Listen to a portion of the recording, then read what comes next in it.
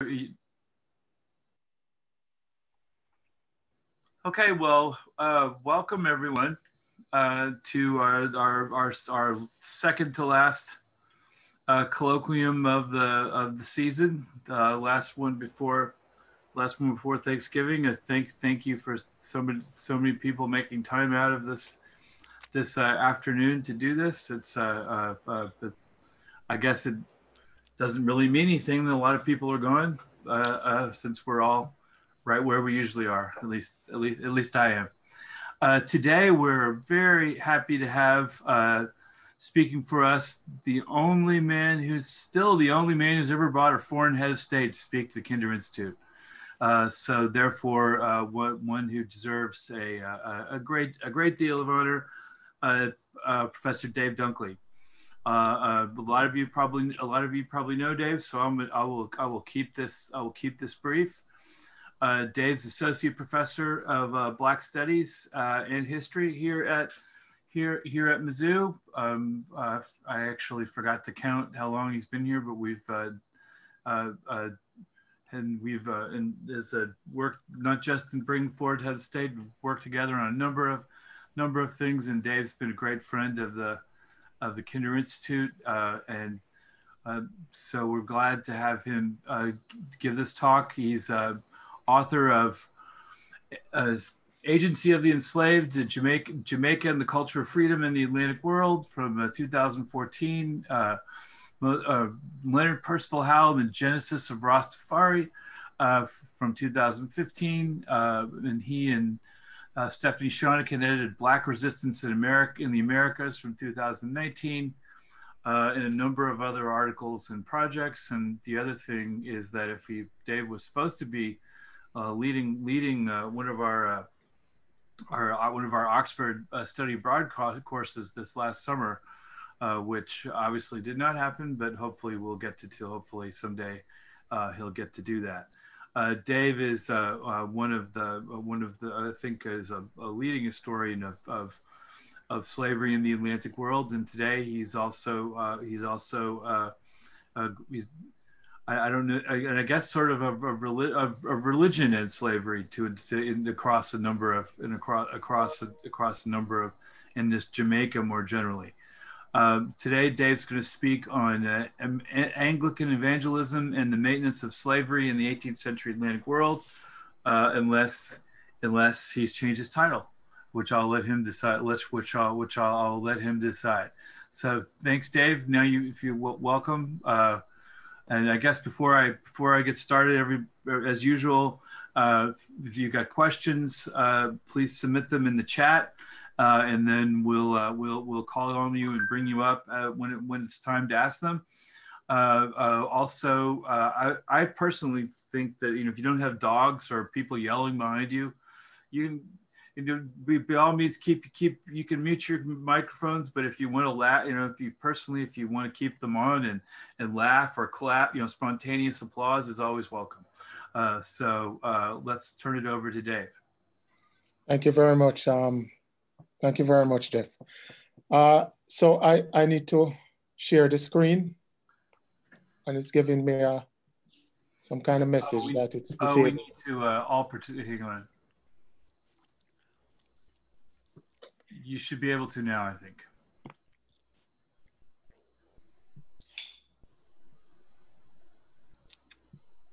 Is it still, there you go. Okay.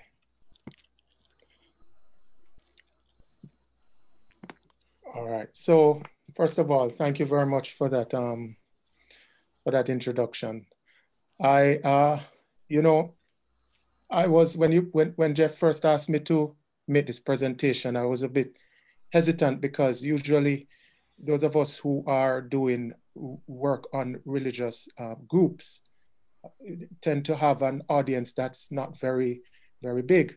The audience is usually people who specialize in the field, which is unfortunate because the religion plays such an important role in the lives of most people, I think. And even to this day, we are confronted with that the importance of religion in people's lives.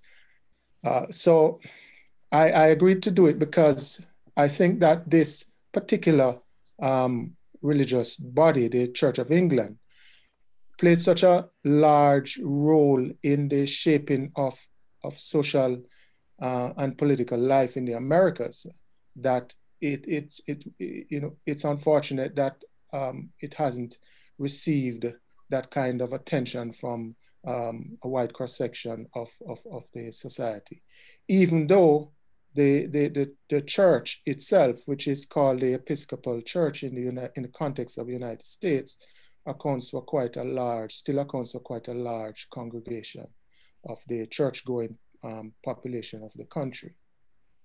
So with that said, I did decide to kind of modify the title a bit because I wanted not to be restricted to the 18th century. I think that there are a few characters in the 17th century that I wanted to talk about, so I decided to include a bit of the 17th century and a bit of the early 18th century. So I just simply watered it down to Anglicanism and slavery in the Atlantic world. Okay, so a bit about the project in general. So this presentation is a small part of a larger project for a monograph on the Anglican Church and its suppression of the resistance to slavery by the enslaved people in British America. And I use British America here to include the Caribbean and the colonies the colony on the South American continent and British Honduras, which is Belize today. The project begins in the 16th century with England's involvement in the transatlantic slave trade through the activities of John Hawkins. And I examined the church's role in these early slave trafficking ventures, along with its involvement in the English colonial project in the Americas. And among the main contributors to this project were the Anglican clergymen Richard Hakluyt and Samuel Purchas, whom some people might have heard of. And I used publications by these two clergymen from 1584 to 1625 to discuss the church's conceptualizations of race and class and their influence on the ways in which the church attempted to support English colonialism and slavery in the 17th and 18th centuries. Because of the sheer volume of information, which is something new to me coming out of Rastafari studies in the early years, finding more than I actually need it's very refreshing, but it's quite, it can be quite hectic at times. So because of the sheer volume of information on the church's involvement in slavery in the Americas, I'm not yet sure that the study itself will terminate at the abolition of the transatlantic slave trade in 1807 as originally planned. It's not clear, it's now clear to me that ending the study at that point would mean cutting the discussion of the mass baptism of the enslaved people that the church undertook after 1797 as part of an amelioration project that extended slavery with the promise of freedom. Among the main contributors to this amelioration project were the prominent clergymen Beilby Porteus, a bishop of London after 1787, and James Ramsey, who was a rector in the Caribbean colony of St. Kitts. I think it was 1772 until certainly about 1778 or something like that. So both have been appropriately discussed as important contributors to the British movement to abolish the slave trade that began around the 1780s. But my assessment of their writings focuses on their use of the promise of freedom at an unspecified date to Christianize or moralize slavery, while waiting on the planter class to develop the confidence that they could abolish slavery without jeopardizing the profitability of the plantation system. Scholars tend to infer that Porteus and Ramsey were supporters of abolishing both the slave trade and slavery, but their promise of freedom makes their description as abolitionists of slavery problematical. Furthermore, in 1808, Porteus himself rejected the offer to join a subsequent campaign to abolish slavery after witnessing the parliamentary decision to end the slave trade. He rejected the offer to work towards ending slavery itself on the grounds that the campaign was, quote, injudicious to the planters and enslaved people. Needless to say, Porteus did not believe that the immediate or universal abolition of slavery was in the best interest of the British Empire, not without guarantees from the enslaved people that they would adhere to the hierarchies of race and class developed during slavery, in addition to supporting British colonial rule. Porteus and Ramsay, quite frankly, argued for a different kind of mastery by the planter class and for the unlikely development of perpetual Black submission to this mastery. This was partly why it became so critical. I try to bring out in the larger work. This was why it became, partly why it became so critical to end the resistance by the enslaved.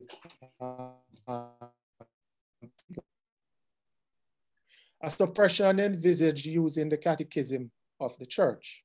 The future mastery of the planter class was expected to maintain the white domination of the colonial societies and their dependence on Black labor power, with the formerly enslaved people expected to remain as the cheap manual laborers of these societies. So that is the general thrust of the larger project. And I should add that it includes some personalities that my American audience might be more familiar with, namely Benjamin Franklin. He's included because he had a surprisingly intimate relationship with the Anglican Church through the Society for the Associates of Dr. Thomas Bray, who is part of my discussion today. He was integral to the effort to squash resistance by the enslaved people in British America using Anglican catechism. And Franklin documented his own efforts in this regard, principally in his support of separate or segregated schooling for Black children before the American War of Independence. He also continued to promote this type of schooling in the early Republic. But I digress. Franklin is very, very interesting. That's probably for another talk. For today's presentation, I want to shed some light on the catechism promoted by Morgan Godwin and Thomas Bray, two prominent Anglican clergymen in the late 17th and early 18th centuries. So let's start with Morgan Godwin. Now, Morgan, I call this section Godwin and the Fruits of Fidelity, which I extracted from his actual one of his major pieces of writing. In 1680, Anglican clergyman Morgan Godwin publicly went on record as an avid promoter of baptizing enslaved people as a means to their pacification in his book, The Negroes and Indians Advocate. Godwin gave assurances to the planter class of Barbados and Virginia that instruction and baptism of the enslaved people in the doctrine and discipline of the Church of England would prevent their resistance to slavery. He made a similar recommendation that proposed to stop the resistance of indentured servants, but envisaged their release from indentured service after periods ranging from 4 to 7 years, as their contracts duly specified. Essentially, Godwin took an imperialistic approach to religion, guided by the perspective that Anglo-Protestantism was the only true religion and the only means to true spiritual uplift.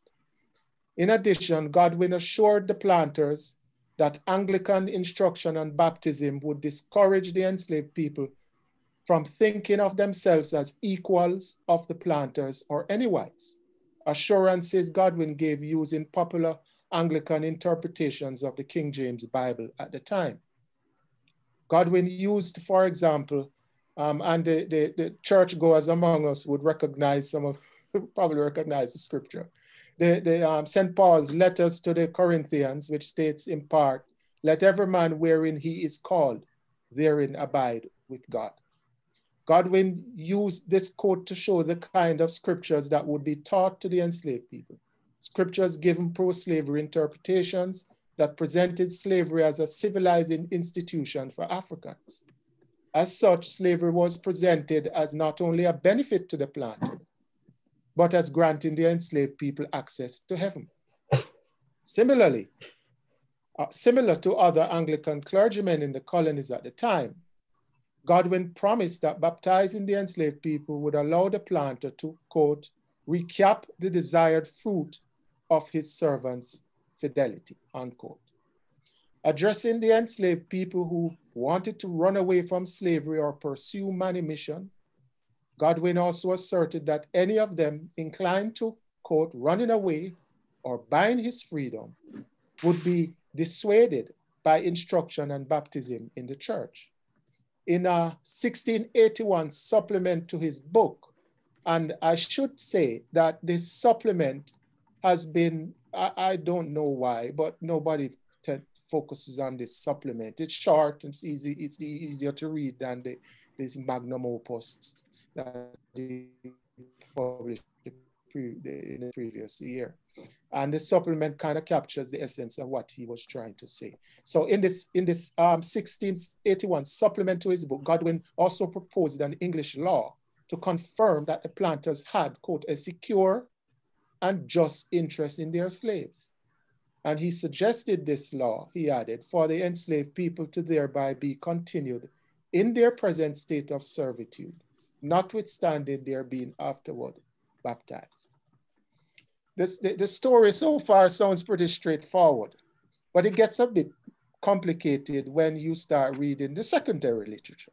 And the secondary literature on Godwin does not tell the kind of story that I just told you. It's actually quite the opposite. Godwin's criticisms of the conduct of slavery.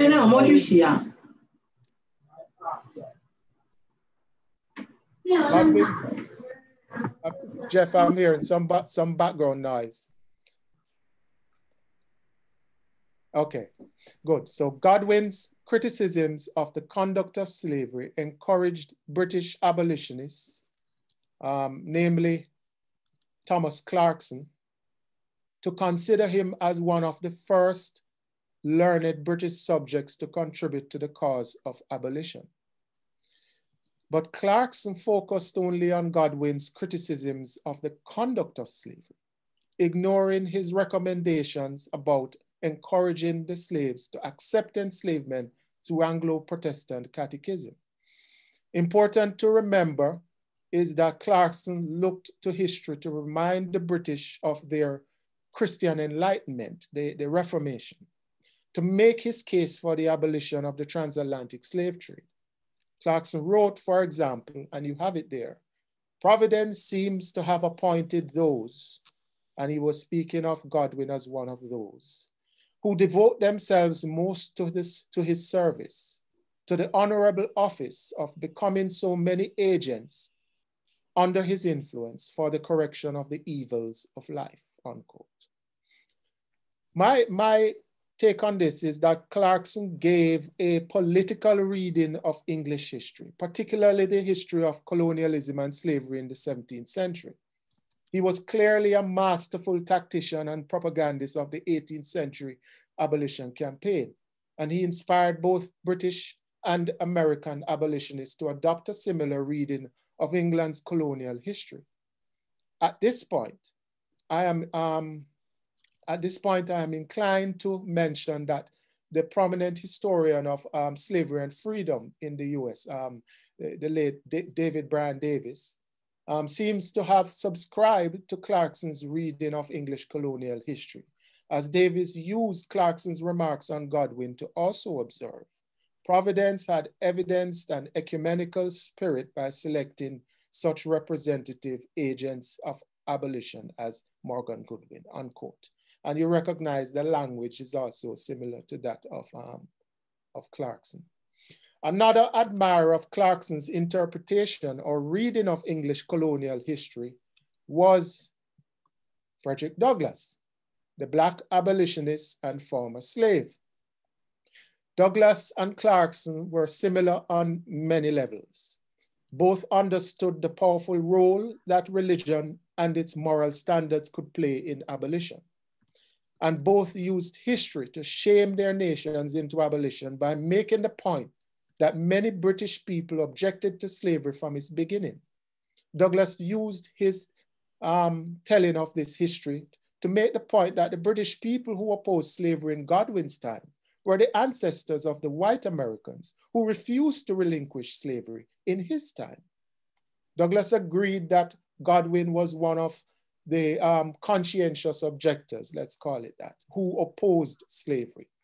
Douglas wrote some very flattering comments about Godwin, ignoring, I think, the latter's stance on the role of religious indoctrination in pacifying the enslaved people to continue slavery.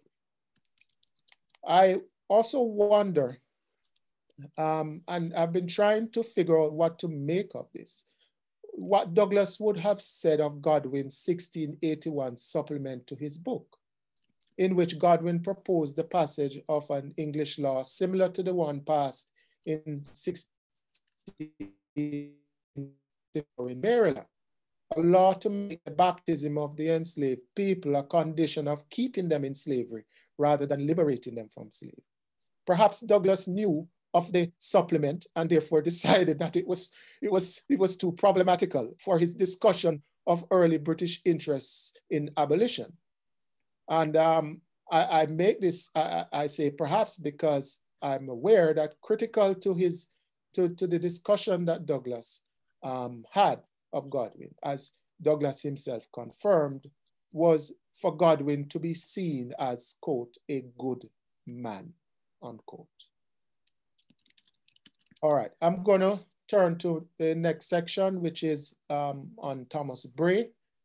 And this, I call this Thomas Bray and the Enlightened Slave. In 1696, the Bishop of London at the time, Henry Compton, appointed the Reverend Dr. Thomas Bray as commissary to Maryland. Compton had created the position of commissary to oversee the church and clergy in each colony. The commissary was kind of the manager, like the manager of the clergy in each colony, the clergy in each colony. Bray went on to establish no fewer than, by one count, 50 parish and lending libraries for use by clergymen in the colonies, and in 1701 started an organization, the Society for the Propagation of the Gospel in Foreign Parts, which I'll call SPG going forward. And its seal is on one of those pictures there, right beside Bray himself. So he formed the SPG to provide the catechism of the church, to support the work of the clergy among whites, Native Americans, and the enslaved people in the colonies. Its work among the enslaved people included supporting slavery by ensuring that the enslaved were instructed to respect and obey the planters. In discussing the proselytization of the enslaved people, Bray was also clear that it should be provided as part of extending Anglo-Christianity to counteract the Roman Catholic Church, which presented one of the greatest challenges for the stability of the British Empire.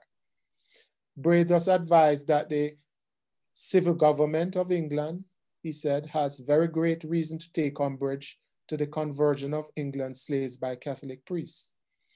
Bray was therefore described by later admirers, such as the Reverend East Apthorpe of the Christ Church in Cambridge, Massachusetts, who as a true patriot, who united his views of policy with those of religion to make the British Empire into an empire of Jesus Christ.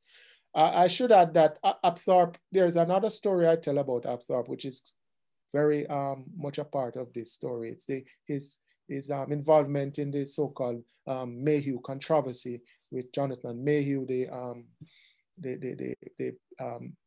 Congregationalist minister who accused the Anglican clergy of wanting to establish an episcopate in the Americas so that the Church of England could exert more power in the colonies. An episcopate meaning appointment of bishops who would then have the power to ordain anybody they deem qualified for the clergy. But he was he was a great admirer of Thomas Bray, and particularly his comments on Bray's integration of religion and the building of the English Empire is quite interesting. And I try to bring out this story in the larger work because it's important, because there is a good deep body of work by people like Andrew Porter that the Protestant missionaries were not involved in empire building. Certainly this was not the case with the SPG. It was an empire building institution under Thomas Bray's conceptualization of its work. Again, I digress. Bray was a close friend of Captain James Oglethorpe, whom you might be familiar with as a founder of colonial Georgia, and through his friendship supported Georgia's colonization without slaveholding. Now, I had to bring this in because it had to be explained. Otherwise, it gives this impression that Bray was an abolitionist. Bray objected to slaveholding in Georgia, as he stated, to plant a Christian colony. As part of his wish not to populate any further colonies of England with Africans, he described as, quote, sunk down to the lowness of brutes for want of knowledge of the Christian religion.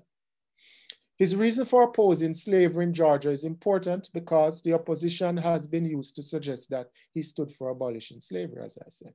But Bray also described Africans as unable to raise themselves, quote, above the animal life, a condition he saw as a threat to the Christian orientation of the colonies. He argued that the productivity of the existing slave colonies could be increased by Christianizing slavery, the effect of which included eliminating the need to add other slaveholding colonies to the empire. Bray regarded baptizing the enslaved people as a symbolic representation of their conquest by the English. This conquest was expected to eliminate any threats to the safety of the colonies and the productivity of the slaves. Their subjugation by the church prevented the enslaved people from propagating their African religious and secular traditions that might destabilize the economic, social, and political order of the colonies. In his circular letter to the clergy of Maryland in 1700, Bray advised that they should rejoice in their very hearts to behold a mind so enlightened in bodies so dark, guiding the clergy to regard baptizing the enslaved people as not only a way for them to enter heaven.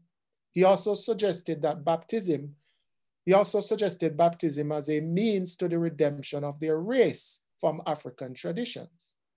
Bray suggested that these traditions stood as a threat to the empire and perceived this threat principally through the possible disruption of the plantation system of the colonies. And if there is any doubt of his investment in slavery, he's writing in 1703 to Colonel Quarry in Maryland, advising him that he should use some money that they had for the SPG to buy cattle so that they could be taken care of by the enslaved people attached to one of the commissary's premises. Connected to his thoughts on race, but largely ignored, was Bray's insistence on policing the effective prohibition of any instances of interracial sex. This created the obvious outcome of procreation.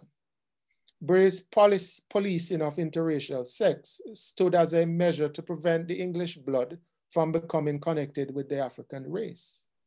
Bray's perception of the enslaved people through the lens of race included his effort to protect the English Empire through the subjugation of the enslaved people. His conception of racial redemption for the enslaved involved claims that baptism would liberate them from the racial incivilities common to Africans. Bray further suggested that these racial traits had adversely affected their development as a people. The conversion to Christianity, Bray argued, would be sold to the enslaved people as having the additional advantage of helping them to obtain heavenly freedom, similar to what Godwin had been saying in the previous century. This freedom in heaven would also come as a reward for their fidelity to the slave owners. No slave was to view baptism as a route to freedom on earth. This stipulation reminds me of the rumor started by enslaved people that baptism would grant them freedom. Similar rumors circulated in South Carolina. Let me see if I can let you see what. Yes. So similar rumors circulated in South Carolina in 1709 and Virginia and Jamaica in 1730. And in Virginia, it actually resulted in some insurrections between, well, there were what they call rumors of insurrections in 1730, and actual insurrections were suppressed in 1731. The Jamaican scene hasn't been explored, but there were similar rumors in Jamaica in 1730 that King George II would grant freedom to all the enslaved people who got baptized. In response to the South Carolina incident, the Reverend Dr. Francis Lejeune, Frenchman who becomes an Anglican catechist for the SPG, decided to draft a declaration to appease the planter class, as well as dissuade the enslaved people from thinking of baptism as a route to earthly freedom. Before they could be baptized by Lejeune, he required all adult enslaved people to agree to the following, and you have it there. You declare in the presence of God and before this congregation that you do not ask for the holy baptism out of any desire to free yourself, unquote. And this is the kind of language that, you know, he's not just responding to the planters out of fear of persecution from the planters, but as a standard practice of the SPG, that it was not offering baptism or instruction in Christianity to enslaved people to free them, not by a long shot. So let me conclude this. I'm looking forward to hearing your questions.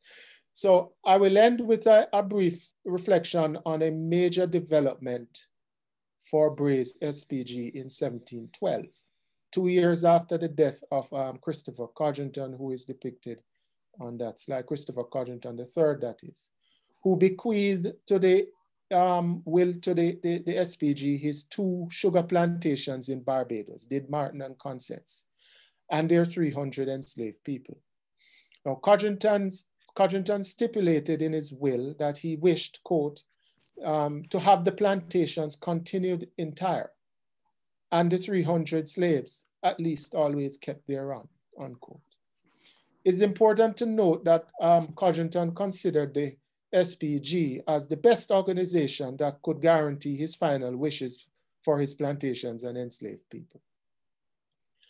A number of bishops also expressed their admiration for Bray for his support of slavery through the SPG. In 1711, for example, the Bishop of Asaph, William Fleetwood, who gained some popularity, I gather, delivering a sermon, stated that the SPG had successfully shown the planters that they are, quote, neither prohibited by the laws of God nor those of the land from keeping Christian slaves, and that their slaves are no more at liberty after they are baptized than they were before, unquote. In addition, Fleetwood observed that baptism of the enslaved people makes no alteration of their condition in this world. And he stated quite frankly, the liberty of Christianity is entirely spiritual. He further asserted, Christianity and slavery, quote, certainly are things that may be tolerably reconciled, unquote. That's where I'm ending. Thank you very much.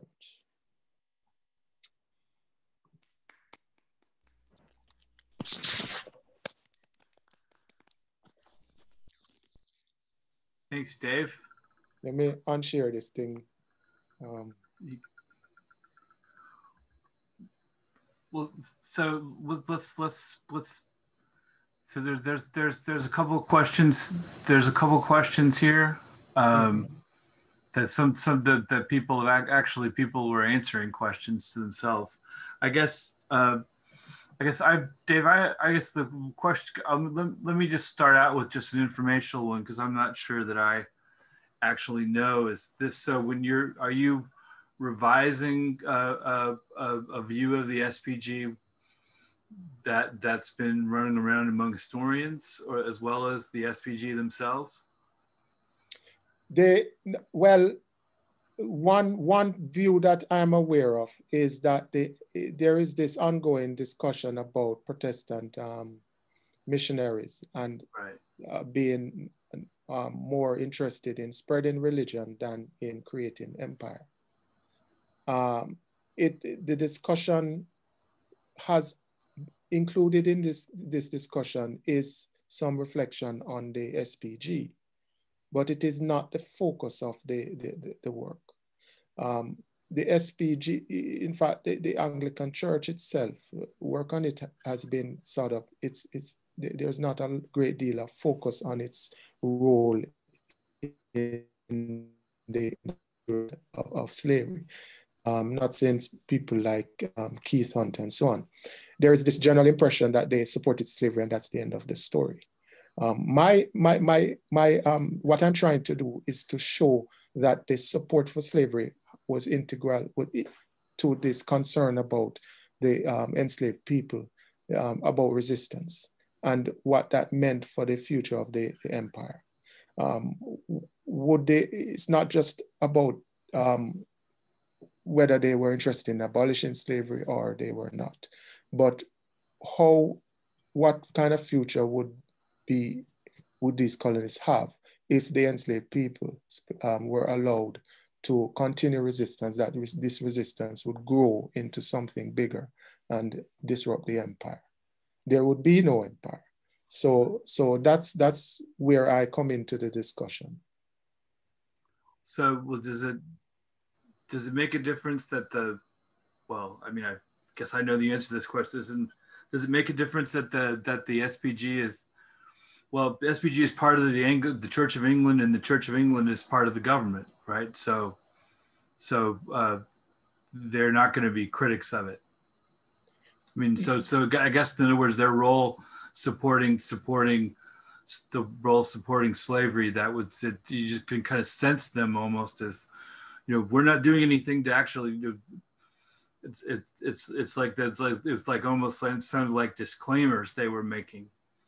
Yes. Or that they were trying to show how they were actually being supportive as part of this apparatus. We're supporting this apparatus like a government agency.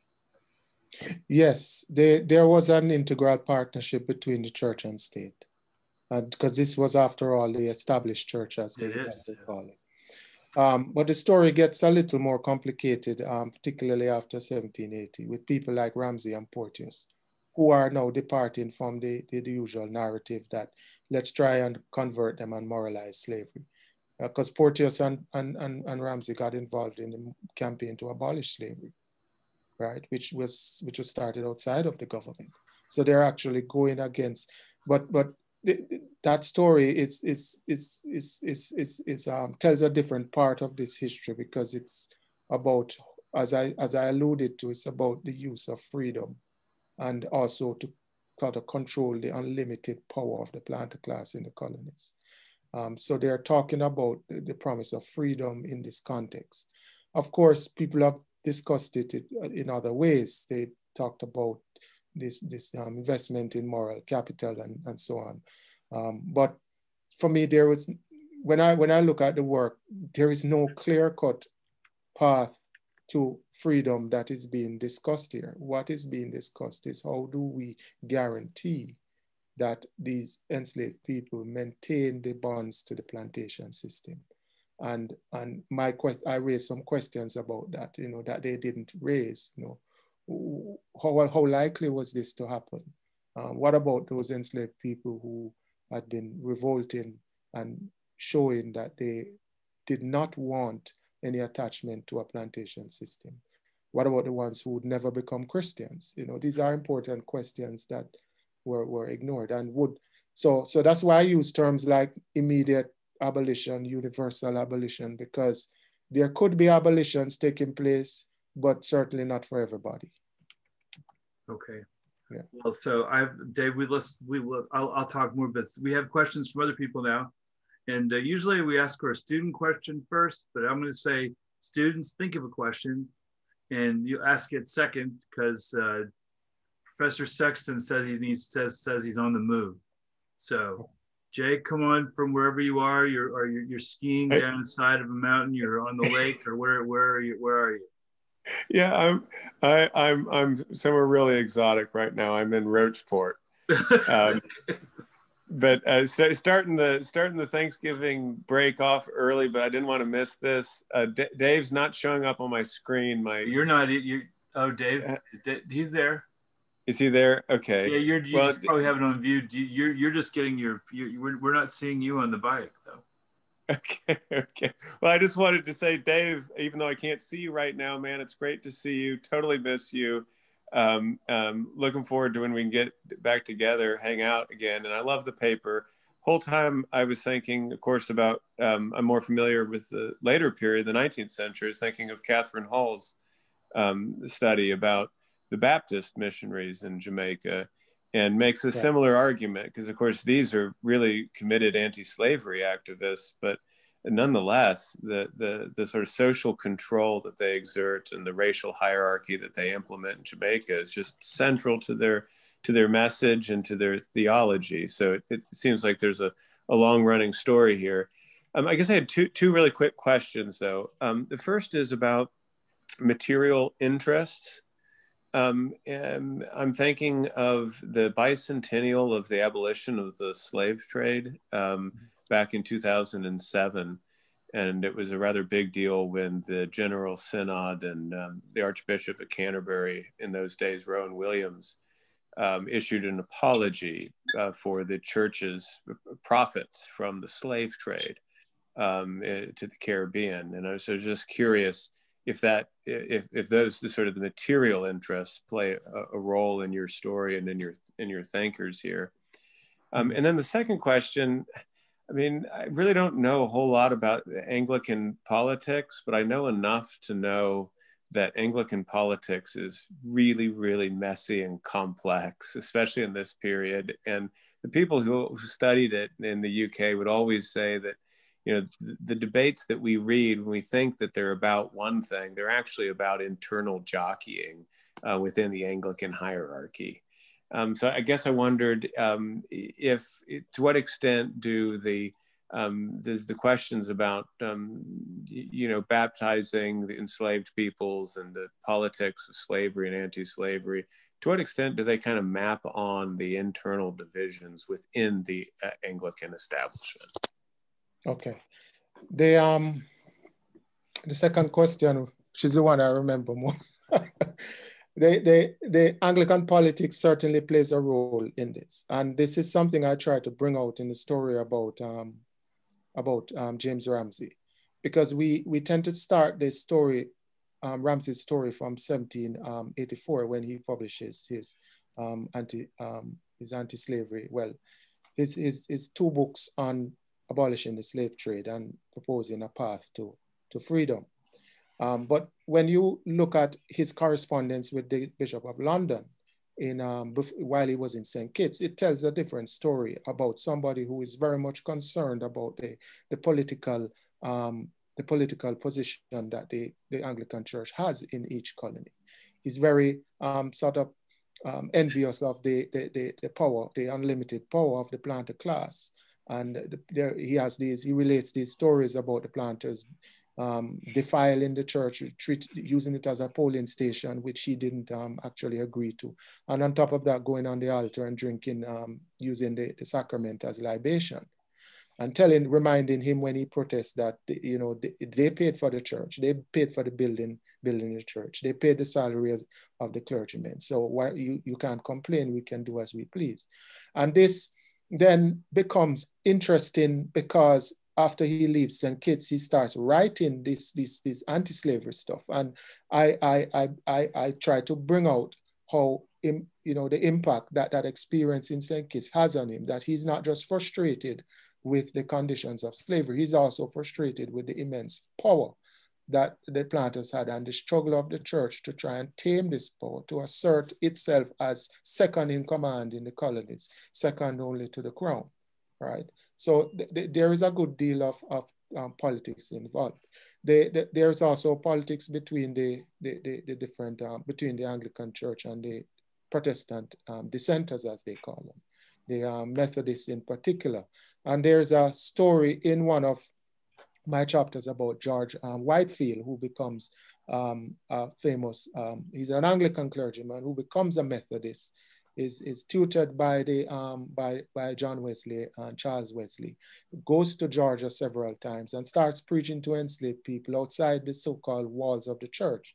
And the response of the Anglican Church to him is very aggressive. They don't like what he's doing, not only because he's preaching to enslaved people, but he's preaching the Methodist doctrine rather than that of the Anglican Church.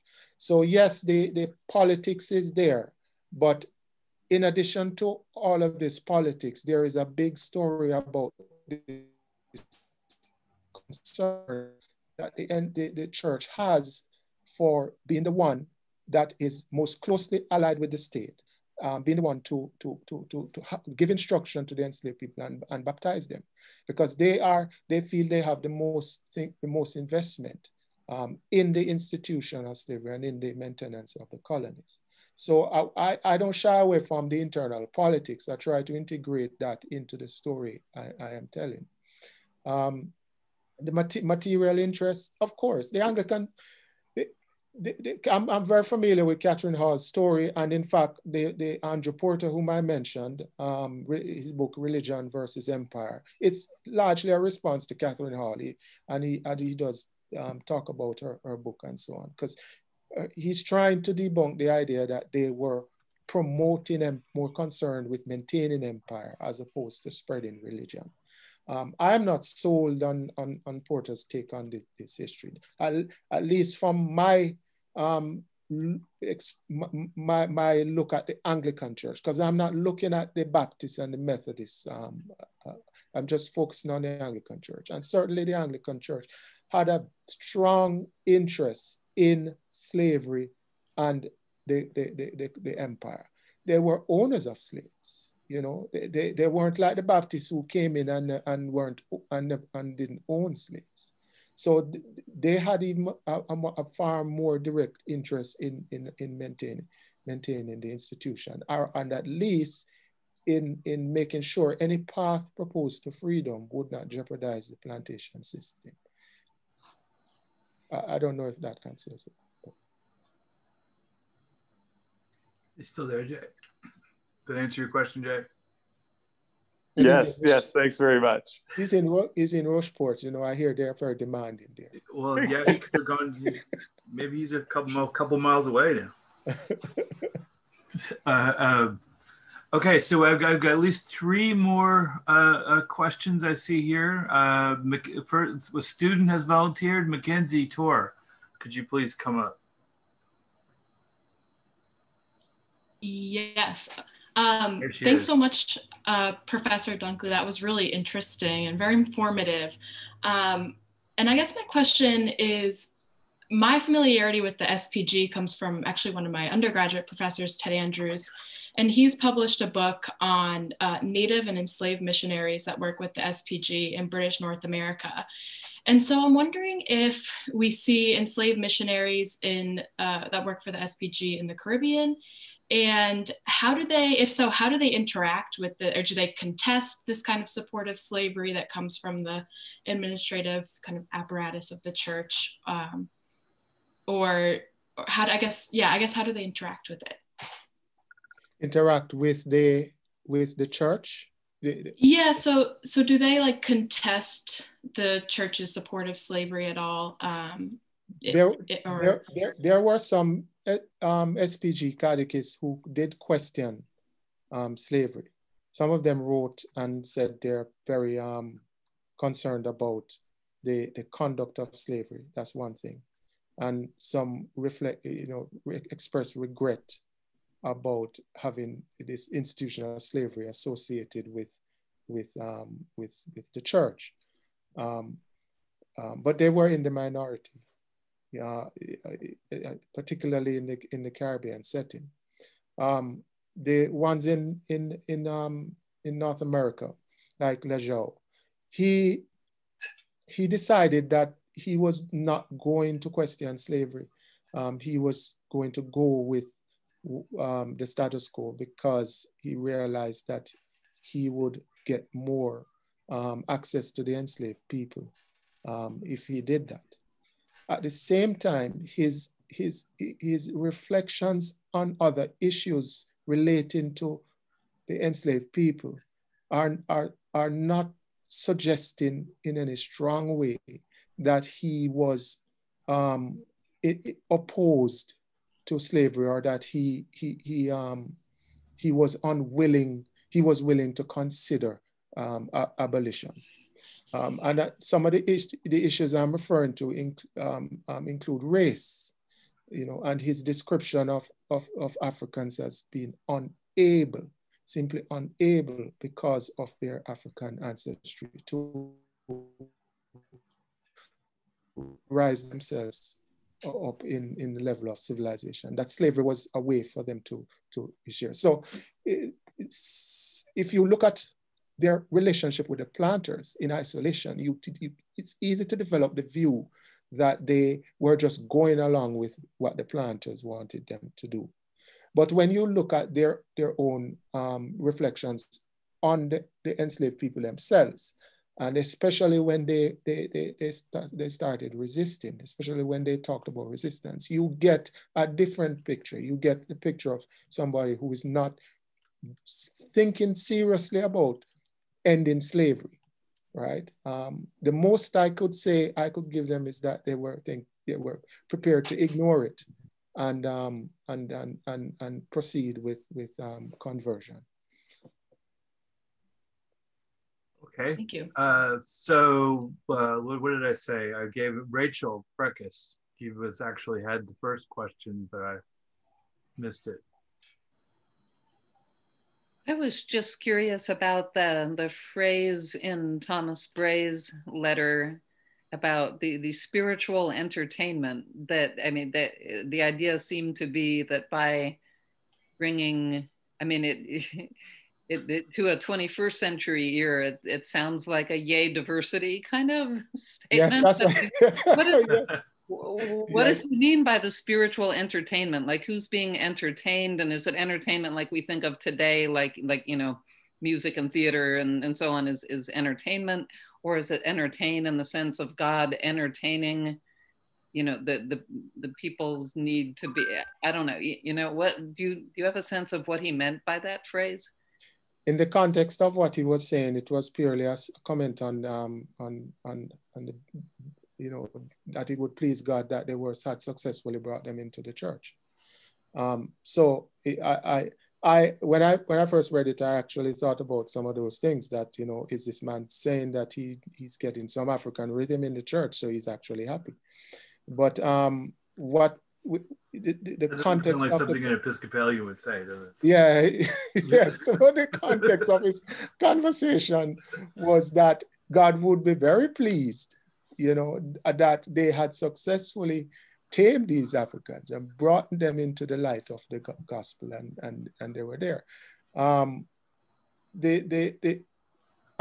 the idea that's being communicated in the whole thing is that this was a task which it's touch and go. It didn't have to succeed because we're dealing with Africans here who do not, they lack on any conception of God, any conception of a true deity, and so on. So how do we get them to accept this Christian thinking and lifestyle? And so that's what he's commenting on, and he's making this argument through the using race And he's saying race is what is accounting for any resistance to Christianity that they might encounter. So this is going to please God if you can kind of redeem them from that racial backwardness and get them into the light of God. I don't know if entertainment is being used like in the sense of entertaining emotion. I mean, that kind of entertainment, not yes. Not like God's sensory pleasure in yeah, not like having a party and no. See that's entertaining emotion. That sounds more Episcopal. That sounds more Anglican to me than the other kind. Yeah. So Al Zurcher Reichart had a question. I love the way you say my name, Jeff. Hi, Dave. Are you right? It was close, is there? I had a couple questions, Dave. I think they're related to each other. And so the first one was, bringing up your point about how this is so much about imperial security and about thinking about things on these kind of broader scale. And so I was curious in part, if you could speak more to that. So where it fits in with, say, things like the Maroon Wars, if we see like a greater kind of, do we see even just like pamphlets published more after that? Or is there more kind of discourse in moments of crisis in, say, in Jamaica or Barbados? But I was also more curious about where it fit in on a bigger scale. So are these SPG missionaries, when they're talking about control in Jamaica and Barbados, are they alluding to greater concerns in the Caribbean, what's happening with the French colonies, what's happening with the Spanish? Is there a kind of an inter-imperial dimension to the security? And then my second question is related because this question of denominations is one that when I work with the SPG, when they do missionizing to indigenous peoples, their whole thing is, my goodness, we better convert better than the Catholics, but we also better convert better than those New England Congregationalists. And they see it as a security issue because Anglican converts, so the Mohawks and others, will be your safest allies who you can then use as diplomats for other indigenous groups. And so I'm curious where it fits in to a Caribbean and to a slave plantation context, in part because I'm curious, like what is happening with other denominations? Like how easily can other missionaries actually get into these spaces? Because it's a lot easier, right, in native land for missionaries to kind of cycle through than it probably is in this island context. Right. Sorry, that was a lot, but yeah, I was curious about both. Okay, so the Maroon Wars is something I'm actually looking into at the moment because I suspect that the Anglican clergy in Jamaica, they started writing a lot more to the Bishop of London after the Maroon Wars. But I got distracted by their responses to the Taki uprising in 1760 in Jamaica, because that was the largest uprising in the British empire, colonial empire in the 18th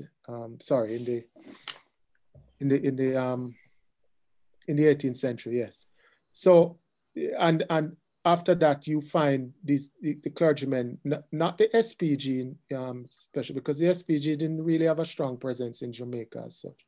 It was the clergymen of the church itself. And you find them talking a lot more about, my goodness, what we need to do, we need to extend our catechism to include the planters too, because they need to learn that if they continue practicing slavery with these horrific measures, then the revolts are always going to happen. So they are proposing ameliorating slavery. And this amelioration would then help with the pacification of the enslaved people alongside their Christianization. So whenever there are moments of resistance, you find that they're thinking more about things like amelioration as part of the conversion process. The SPG was always concerned about the French, especially and the Spanish too, especially in the context of North America. I remember Thomas Bray getting involved with the colonization of Georgia for precisely that reason, to keep as a buffer for the Spanish in Florida, right? So and that's part of the reason why he didn't want slavery there, because he didn't want them to be distracted by slavery. He wanted it sort of like a colony that will always be on guard against this foreign enemy, rather than to be on guard against the enslaved population as well. Right. Of course, as I try to explain, none of this has to do with abolishing slavery. Yet for some reason, people think that because he didn't support slavery in Georgia, it means that he was interested in abolishing slavery. He had other imperial interests, imperial security interests that were pressing weighing on his decisions, and these, this comes out in his involvement with Oglethorpe and Georgia. The French, when Thomas Bray first arrives in Maryland in 1699, the French were the first people he wrote about was the French. He said, my God, we have to do something, because these Catholic priests, they're going to convert the slaves and they're going to turn them against us. And the fear, and this is not just happening this is happening in North America as well as in the Caribbean as well, because the British were then going through the Eastern Caribbean and acquiring territory that was formerly French territory. And the fear was that the French would promise the enslaved people baptism and freedom if they helped them to overturn British rule. So a lot of this discussion that Bray himself then has when it comes to North America is about how do we use conversion to protect the colonies, but from the French.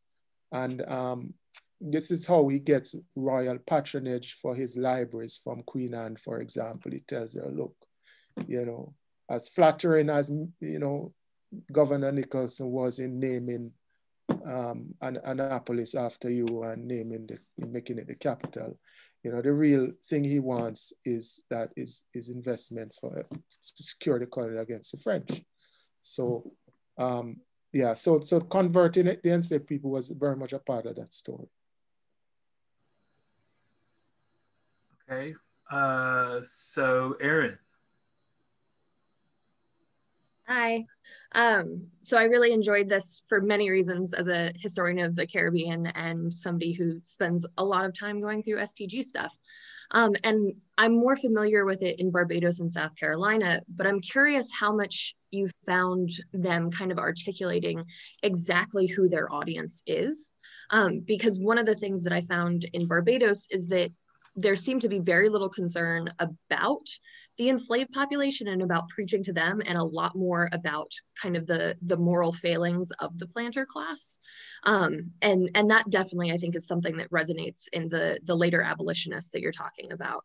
And then I also had, just to build on Al's point, because she made me think about, on top of where I was already going after listening to your talk, which I really enjoyed, thinking about Jorge Canizares Isquera's Puritan conquistadors, and whether there's a way to think about the SPG in that context. I know he's talking about the Catholics versus the Puritans and them taking a similar view towards kind of creating this religious empire as a way of shoring up imperial concerns.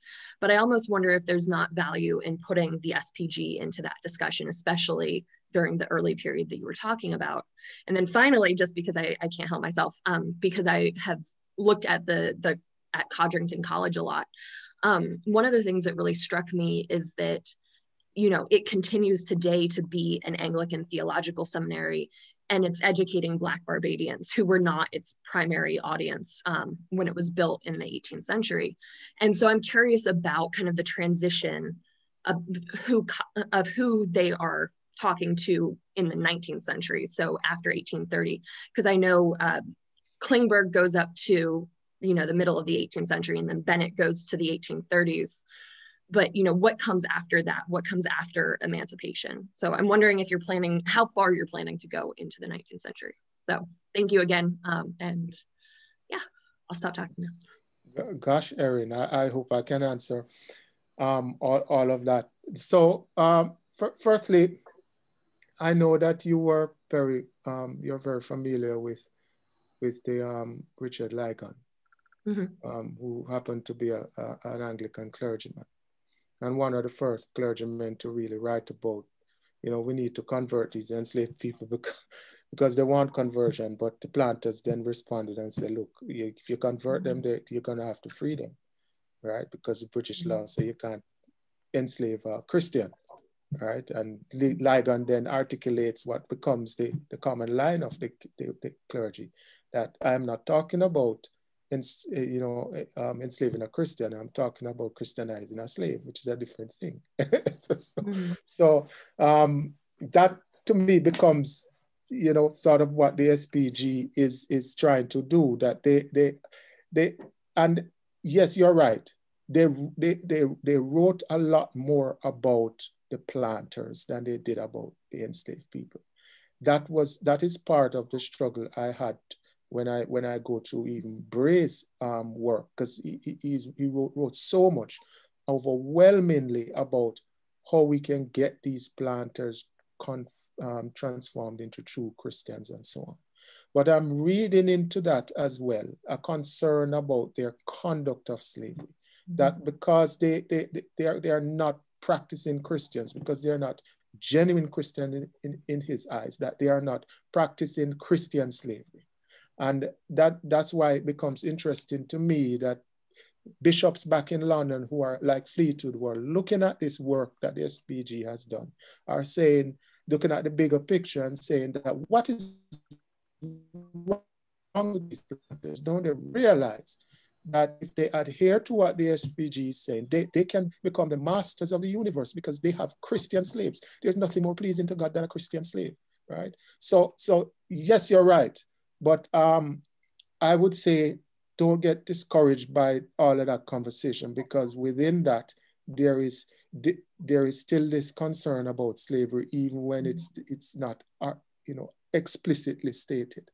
I think some people might call this reading against the grain. I don't know.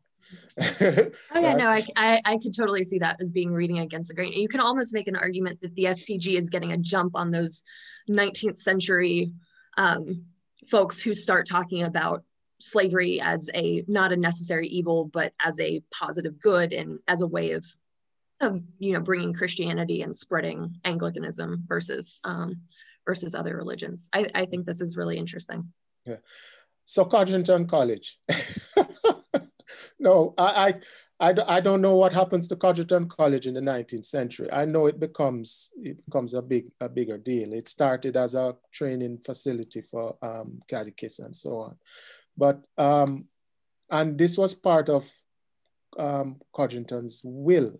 He actually wanted this college started because he himself was very much interested in divinity. But the training had no bearing on abolition. It was supposed to, again, help them to moralize slavery, having these people trained from the local population that would then be already familiar with the people there and can communicate with the planters at that level, right? It's not surprising to me that it's a prestigious college in Barbados today, because I went to several Anglican schools in Jamaica myself, and they're all among the prestigious schools, right? It's just the way history worked out, I think the church did a good job in investing in schooling in the early years, especially during slavery, even though it was white schooling, and then only later on they started accepting people of color into these schools. But because of the history, the longer history of these schools, they developed better reputations than the newer schools. And of course, when they started getting Black teachers, they actually Africanized the schools, because the Anglican Church, like in Barbados, is not the Anglican Church in England. It's not the Church of England.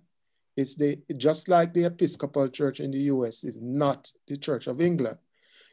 So it has been Africanized in the Caribbean context, and so too has the education that is being provided in these traditional Anglican schools. And that's why they, they continue to have such, prominence and so on. I think, yeah, the SPG's concern about empire building, that to me it's actually a foregone conclusion, because Bray writes about it all the time. He writes about the French. His main concern in the North American context is the French. That he says, look, if we do not pay attention to the French, we beat back Roman Catholicism, we are going to be in serious problems, especially when it starts to infiltrate the enslaved population. But he's also talking about the Roman Catholics not having the loyalty to the British crown, more loyalty to the Pope and so on. And of course, he has some very unflattering comments about Roman Catholicism. I'm sure you're aware of the language, call it popish beliefs, false superstition, and all of this. So I think that the religious the conversation about the religious differences is very much part of what is fueling the activities of the SPG. But the fear is that these religious differences would reverse the control of the English church in its colonies, and by virtue of that, the control of the colonies by England. So I think these architects of empire had a very, they gave the church a great deal of consideration in how they understood empire building, and realized that the church was not just sort of adjunct of the empire, but quite central to maintaining it. Thank you. Yeah. Okay. So is there any other questions? Any other students? That was the last one I had in the queue. If not, going once, going going once, going twice. Well, Dave, listen, I realized I actually kind of forgot like just how many SPG fans there were. It's a growing club. At least in this crowd. So thank you very much for that incredibly informative talk, and we'll look forward to how the rest of the project develops. I'm looking forward to it more than you, actually. Oh, really? Yeah, you're probably looking forward to it. If you're like me, you're looking forward to being over someday. But man, someday. Yeah. I thought but they somehow never end. Yeah. I wanted to say, well, let's open up the channels and give Dave a hand.